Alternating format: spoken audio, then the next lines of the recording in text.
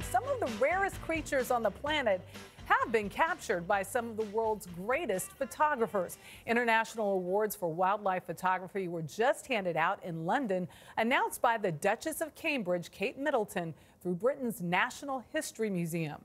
Roxanna Saberi shows us some of the best.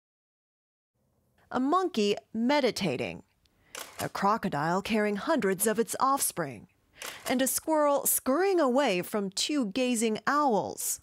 Intimate moments in nature captured for all of us to see. This is my favorite category, animals in the environment. Roz Kidman-Cox led the judging of this year's Wildlife Photographer of the Year Awards, choosing from nearly 50,000 entries from around the world.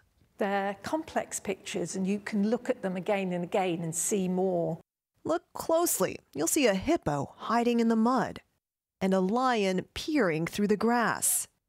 But these images, now on display at London's Natural History Museum and online, are meant to do more than make you stop and look. Science director Tim Littlewood says they're meant to make you stop and think. They are a spectacular showcase to remind us that we are part of nature and we are desperately responsible for nature.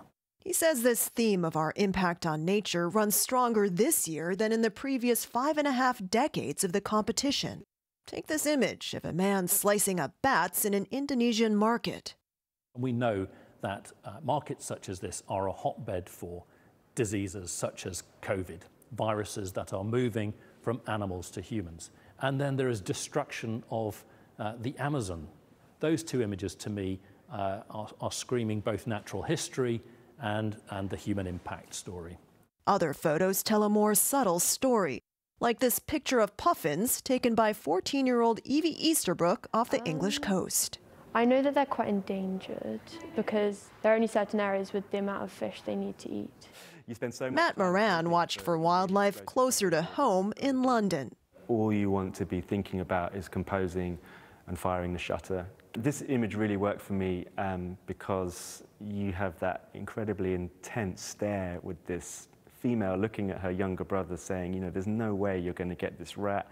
Back off. Yeah, totally. Out of the 100 finalists, the Duchess of Cambridge, Kate Middleton, announced the winner in an online ceremony on Thursday night. This year's Wildlife Photographer of the Year is Sergei Goshkov for his image, The Embrace. What made this the winner? Well, you can see, look at the colour, look at the light. It's a truly magical picture. It's a shot of a tiger, an Amur tiger from the Russian Far East. They've had big poaching problems, but with protection, the good news is that tigers are increasing. The people behind these photos hope they move us to do much more to protect our beautiful planet. Wake up, everybody. It's our home, our collective home. By reminding us we're all in this together. For CBS This Morning Saturday, Roxanna Saberi, London.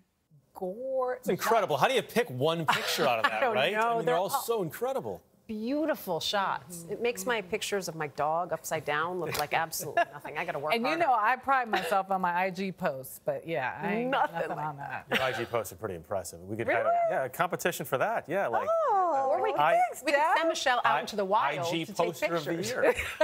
Right? Is he teasing me?